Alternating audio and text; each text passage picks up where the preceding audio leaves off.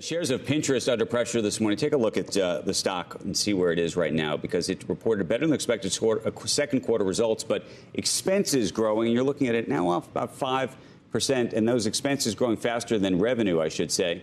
Social media stocks have been on a run so far this year. Pinterest is up 16% for context. Fellow social media stocks, Meta up 166%. I mean, basically in a different business. As far, I don't think we should put them on the screen, frankly, together.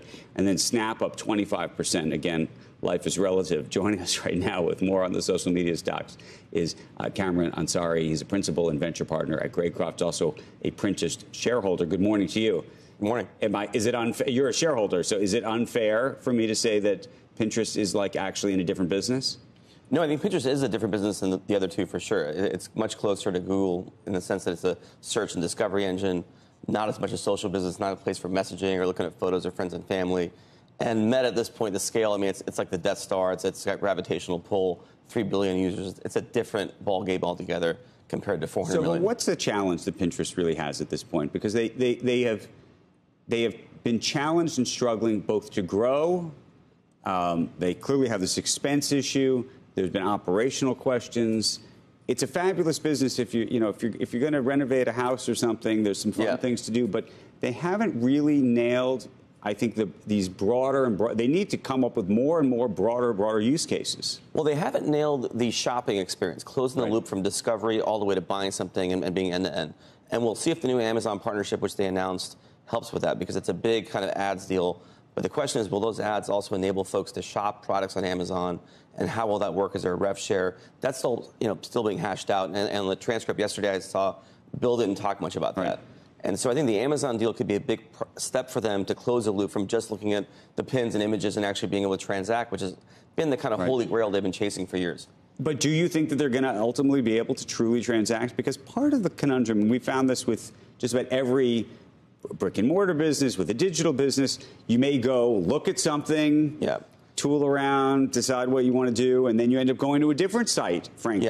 And maybe it is that Amazon's not actually the cheapest, or maybe you have a Walmart Plus subscription, or some other thing. So, Pinterest, years ago, we had a program there when I was there called Buyable Pins. It was shopping pins. You could actually transact on Pinterest. There was something like 2 or 3 million pins that were shoppable. Users didn't really do it. So there's a user behavior issue.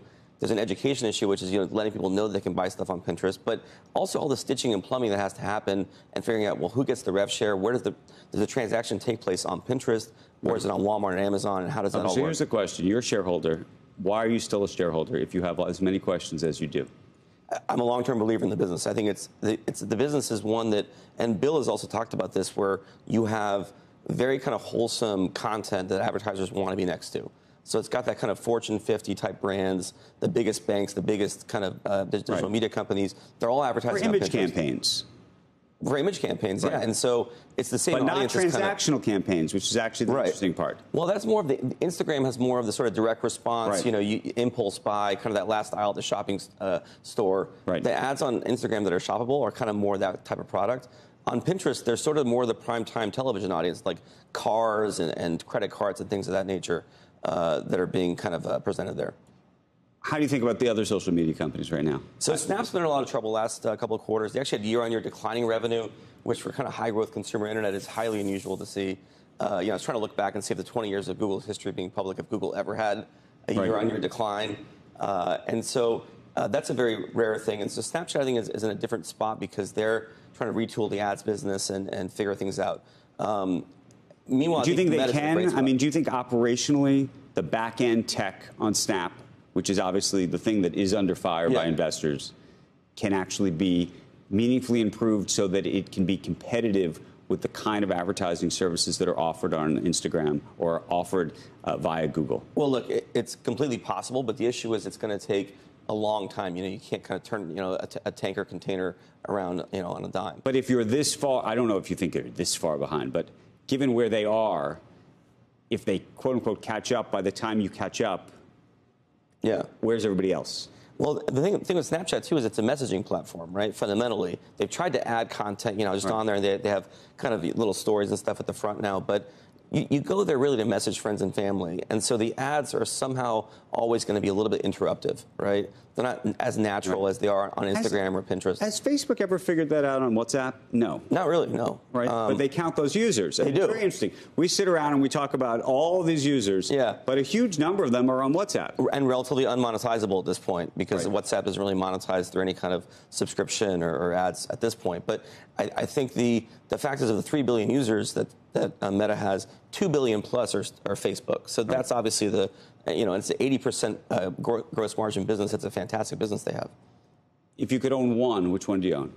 I think Meta is probably the long-term stock that you want to own, but I also think Pinterest has a lot of potential, especially as they kind of roll out commerce, and international is a big component for Pinterest as well. Are you a believer in X? It's a private company, obviously, and nobody knows what the valuation. I don't know if you think the valuation is $20 billion today, $15 billion, $25 billion. That's a parlor game, and we've lost one more comp, right? We used to have another comp every quarter that would release earnings, and now that it's private, we don't know exactly what's happening there. But, by all accounts, the valuation is probably down from where it was taken private. Okay, so if Elon called you tomorrow and said, hey, man, well, let's call it a valuation of $20 billion, a little less than half of where we started. Do you want in? I'd probably go into 20 billion. I mean, look, they have 450 million users, highly active and engaged audience. I think the challenge there is similar to Snap. It's always been trying to figure out what is the ads model that fits within kind of the broadcast, messaging that they have on Twitter.